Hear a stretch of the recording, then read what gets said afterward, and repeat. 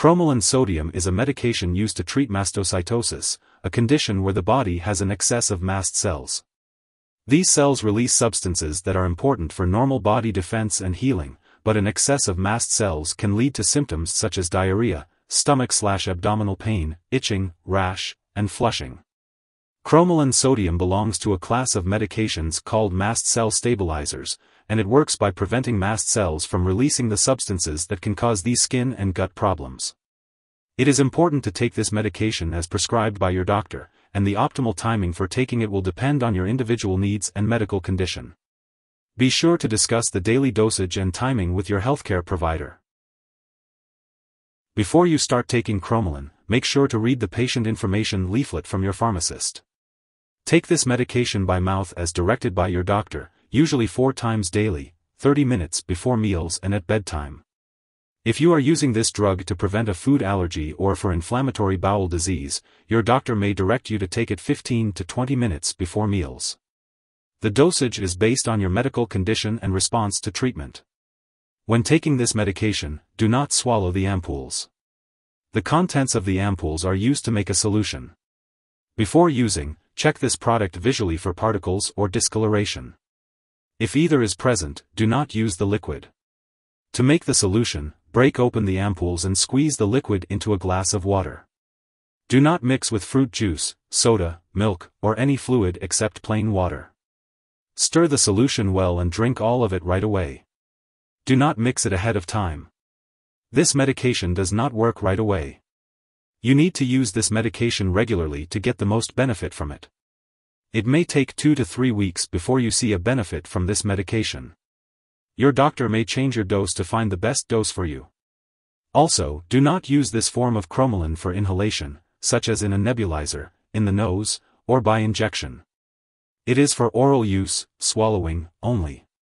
It does not work to treat breathing problems, nasal/seasonal allergies, or other allergic reactions. Inform your doctor if your symptoms do not improve or if they worsen.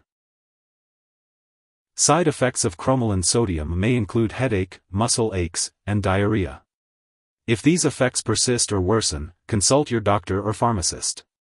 Keep in mind that your doctor has prescribed this medication because they have determined that the benefits outweigh the potential risks. Many people using this medication do not experience serious side effects. In rare cases, a serious allergic reaction may occur. Seek immediate medical help if you notice symptoms such as rash, itching or swelling, severe dizziness, or trouble breathing. This is not a complete list of possible side effects, so be sure to contact your doctor or pharmacist if you notice any other effects.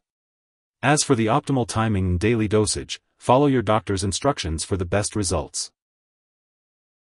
If you are allergic to Cromolyn sodium or have any other allergies, talk to your doctor or pharmacist before taking this medication.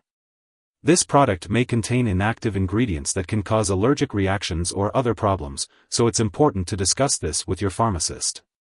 Before using Cromolyn sodium, make sure to inform your doctor or pharmacist about your medical history, especially if you have kidney or liver disease.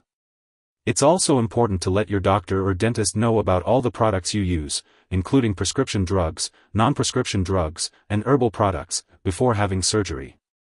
If you are pregnant, Cromolyn sodium should only be used when clearly needed. It's important to discuss the risks and benefits with your doctor before using this medication.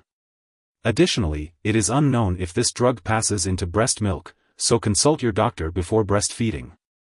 The recommended dosage of Cromolyn sodium and the optimal timing for taking it will depend on your specific condition and medical history, so make sure to follow your doctor's instructions carefully.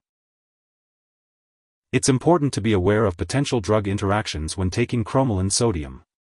This medication may affect how other medications work or increase the risk of serious side effects. Make sure to keep a list of all the products you use, including prescription and non-prescription drugs, as well as herbal products, and share it with your doctor and pharmacist.